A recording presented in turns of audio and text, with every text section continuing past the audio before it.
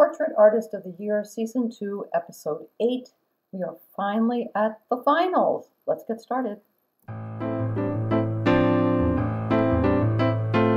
All right, the finals has 3 contestants, 3 painters, and they're going to be painting Sir Ian McKellen.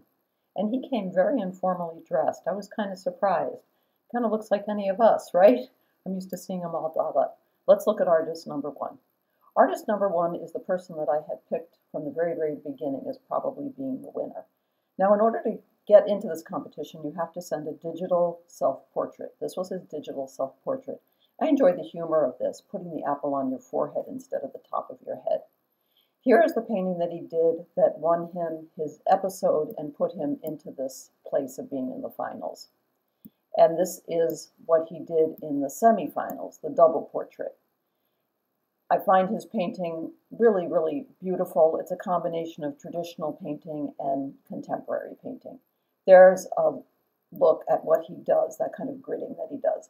Now, the next part of the finals is that they have to do a commission piece. This is a famous boxer. I don't know his name.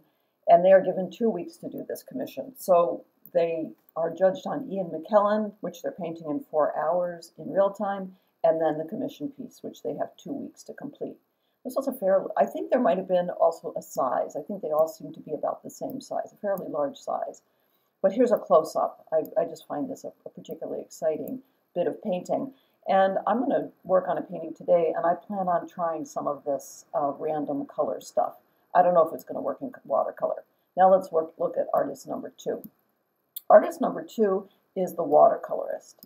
And I'm thrilled that there's a watercolorist in our finals. This was the self-portrait that she did in order to get into the program.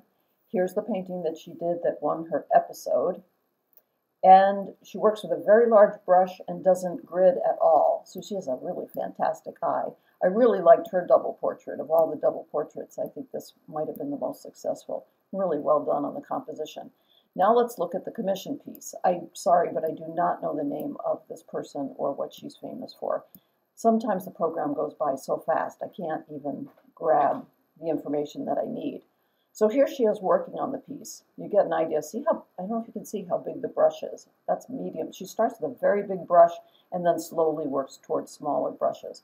I like the piece right where it is, right there. But here's the final piece, which I believe is a whole sheet of watercolor, which if you've ever had a whole sheet, that is a lot of area to cover and takes a tremendous amount of pigment. Maybe even a whole tube of indigo blue when it comes to that. Or what is that? That's really cerulean blue, indigo blue, Prussian blue. It's got a lot of, which works so fantastically with the orange kind of tones in her face. So that is painter number 2. Now let's go to painter number 3. All right, painter number 3 kind of was a surprise to me. I might have learned something from this particular pick. Here's her self-portrait. Again, beautifully done. And she was put ahead when it came to this portrait, which everyone felt was quite a soulful piece. It was very quiet, but had a big voice. What I didn't like particularly is the painting that she did as the double portrait. I didn't find this successful. I found it a little bit distorted, and also the negative space broken up into 2. It was just 2 separate portraits, so I didn't love this. Here is the person that she was commissioned to paint, and this is a soprano opera singer wearing this fantastic, like satiny silk kind of garment. And here's the painting she did. It took her 2 weeks, and this is the painting that she did. It's actually a little bit larger than this and includes the hand and a good part of the torso. But this blew me away because I've not been a huge fan of her painting up until now. And what a difference not having time constraints made. So look at the 2 paintings together. You can see the painting that she did of Ian McKellen in the 4 hours, which it turned out that was the one that Ian McKellen picked to take home. Each sitter gets to take a painting home of their choosing. But look, it looks like it's done by 2 completely different artists. I can't reconcile that at all. And so I need to adjust my opinion of many things. Now let's look at the reveal of the 3 artists. Who is going to win Portrait Painter of the Year, Season 2. This is that moment when they turn the easels around for Ian McKellen to see the 3 paintings. Remember, he picked the one on the right, far right to take home with him.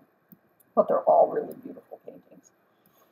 And then here they are lined up to hear the judge's announcement, which is a pretty tense time. I think they all deserve to win, and I also wish that there was a prize for the two runners-up. I hate that they go home completely empty-handed. Empty-handed, yeah. Now, for the winner, they will go on to what they call episode 9, which is a commission piece. Well, let's see who the winner is. So the winner is, and this is what I expected from the very, very beginning. I just knew that he would win because the judges are looking for something different. So, yes, this is the person that won. And he was consistent throughout. Again, that blend of traditional and modern painting. And here he is standing with the two presenters with his Ian McKellen painting. So he definitely can take on the assignment, because the assignment coming up is to do a commission piece of the actor Alan Cummings. And that's a whole episode on its own. And if you want to watch that episode, you can. I'm not going to cover it, but I will show you what he did as the final portrait. There's Alan Cummings. That was maybe a couple of years ago. I'm not sure when season 2 ran. So here's the painting of Alan Cummings. The fun thing about the episode that I'm not going to cover is that they spend time together. You get to know their true personalities a bit. Alan Cummings really wanted to be seen, wanted his portrait to be done naked. But what I find really funny about this portrait is he wanted to also recognize his Scottish roots. And so he's got a kilt. He's completely naked, but he's got a kilt around his neck, which I think is kind of hilarious and showing his good humor.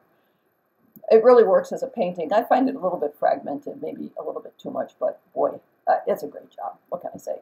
Now, I just happened to get on the internet this morning and saw that there was a program called Portrait Painter of the Decade, and the same fellow won that one. And you can see that's Judi Dench. So I thought I'd throw that in as a surprise. So he's a fun painter to watch. So I may be doing more recaps, or I may not. Depends on what you all feel. And remember to keep the white sheet paper white, your paint sweat, mask for value, mix for color. Please join my YouTube channel, and I will see you next time. Okay, bye-bye.